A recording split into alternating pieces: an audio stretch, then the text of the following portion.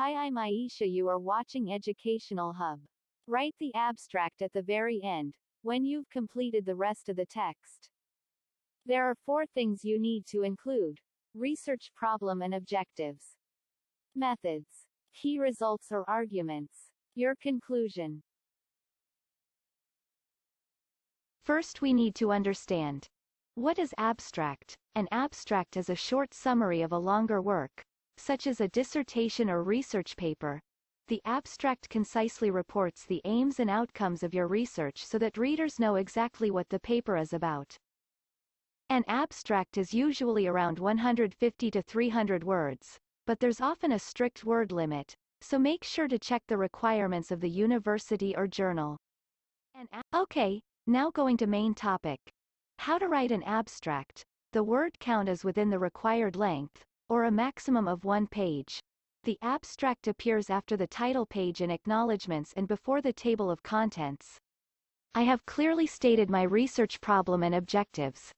I have briefly described my methodology. I have summarized the most important results. I have stated my main conclusions. I have mentioned any important limitations and recommendations. Okay, the abstract can be understood by someone without prior knowledge of the topic. 1. Aims. Start by clearly defining the purpose of your research.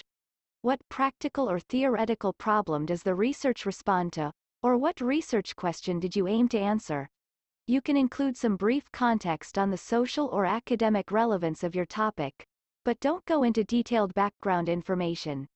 This part of the abstract can be written in the present or past simple tense, but should never refer to the future, as the research is already complete. For example, this study will investigate the relationship between coffee consumption and productivity, is wrong statement. This study investigates the relationship between coffee consumption and productivity, is correct. 2. Methods. Next, indicate the research methods that you used to answer your question.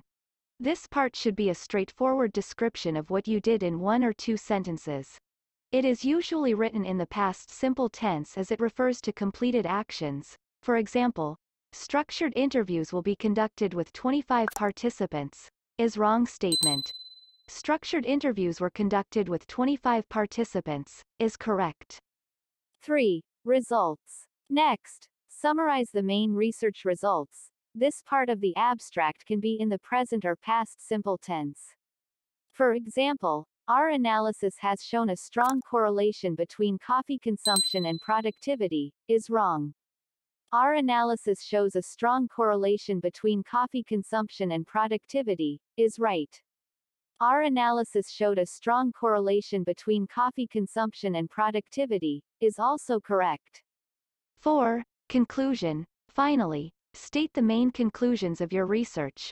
What is your answer to the problem or question?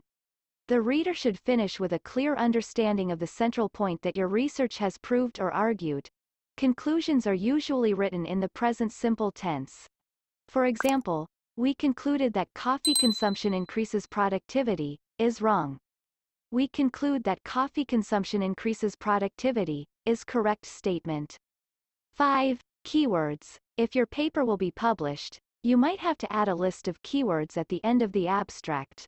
These keywords should reference the most important elements of the research to help potential readers find your paper during their own literature searches.